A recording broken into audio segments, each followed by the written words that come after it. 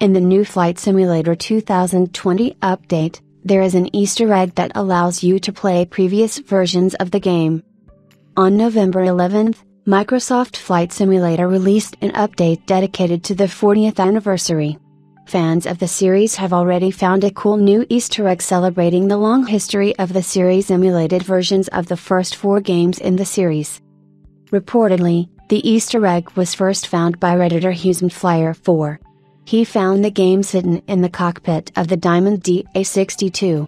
The Easter egg is activated by flicking the ELT switch, which then brings up games on the Garmin screen in the cockpit.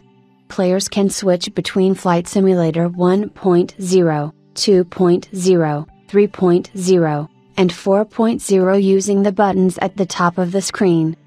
There are no download restrictions.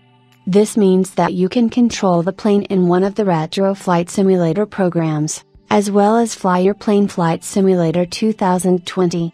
Fans have already used the Easter egg to solve challenges such as landing planes at the same airport in both games at the same time.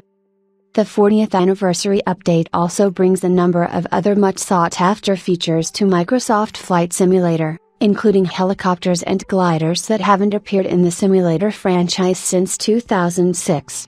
The update also adds a number of notable historical aircraft, such as the Airbus A310.